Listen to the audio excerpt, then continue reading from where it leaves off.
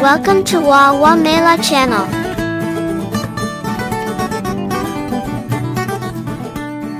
The fairy garden. Way down the back of my garden, there is a fairy garden. I discovered it one day when I was too bored to stay in the house. Looking from the window, I saw the rays of sunlight dancing in slippery slides from the sky.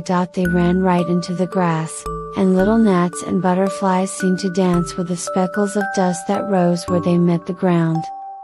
The sky was the bluest of blue, and some tiny clouds wandered lazily over the rooftops. I saw my ginger cat Goldie relaxing in the branch of a tree, watching some sparrows with a casual eye.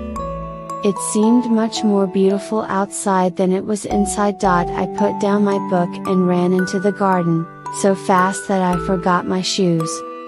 Outside I stood for a moment in that lovely sun, watching the butterflies and feeling the grass between my toes. It was cool as the deepest forest, and if I listened, I could feel the earth kissing my feet. Goldie looked over and gave that look cats sometimes give, when you know from their whiskers that they are smiling. And then, I saw that there was a little dragonfly quite close to me. It was drinking the dew from a little gum nut. Its wings shimmered in a glittery blur.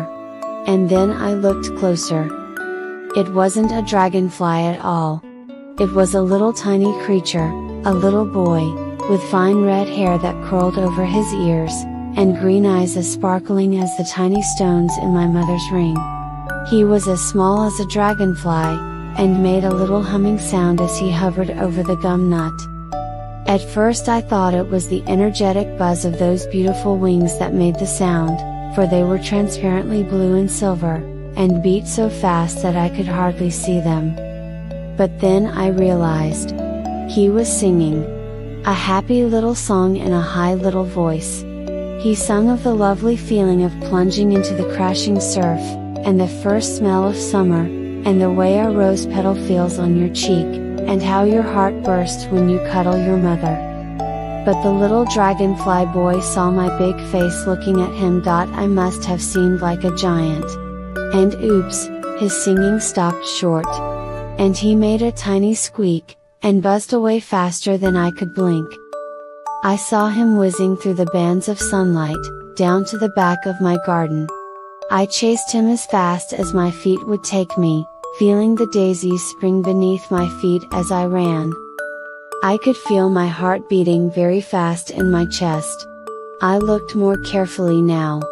Now that I knew about the little dragonfly boy, I thought perhaps there were more fairies in places where I had never looked properly. I stroked my fingers over the rough bark of the willow tree.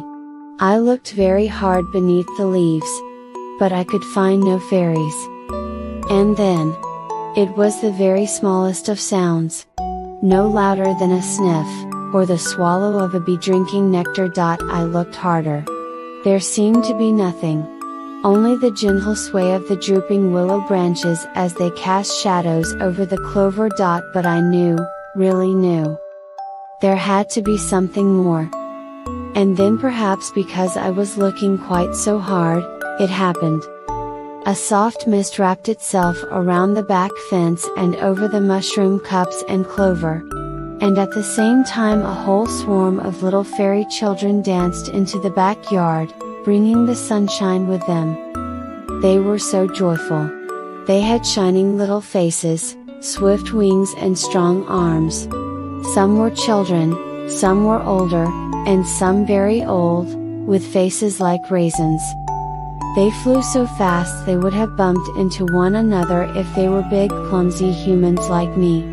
But with their fantastic wings, they only slipped up on the gusty drafts and laughed like tiny bells, sometimes upside down, sometimes the right way up. Some hung from the limp leaves of the willow tree and used them as a swing, gleefully shouting in tiny, tinny voices like the chitter of ladybugs. Some landed lightly on the earth and scampered about, drinking more dew cups, and playing with the flowers they found in the grass, much smaller than I had ever had the patience to see. Their happy voices were melodies, and I was enthralled to see how they played in the air. but suddenly a shadow fell over the grass. It was Goldie, my cat. The fairies got a fright. Quick as a whistle, they spun into the shadows and the gleams of dust motes, and danced away like dreams. Goldie looked at me and smiled her cat smile. I knew she wanted only to play with them, but to the fairies she must seem like a giant, purring tiger, and that must be a little scary. I have never seen the fairies since. But knowing how they live there, I have brought them little presents every morning. Sometimes, a flower necklace I have made while sitting on the grass, listening to my neighbor play the violin. Sometimes a little biscuit, or a pretty stone, or a drawing I like. And although I have not seen those fairies since, I know they have seen my gifts. For even though they stay in the garden where I leave them, they are just a little bit different every day. Goldie says it's because of the wind and the rain, but we know better. Don't we?